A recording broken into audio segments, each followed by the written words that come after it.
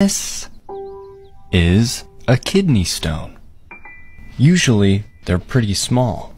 However, I have much larger ones, which make me wonder, how big can a stone grow inside your body? Well, kidney stones can grow to be fairly big, but some gallstones can also grow to be fairly large as well. But as for the biggest, there are two types of stones that grow much bigger than everything else.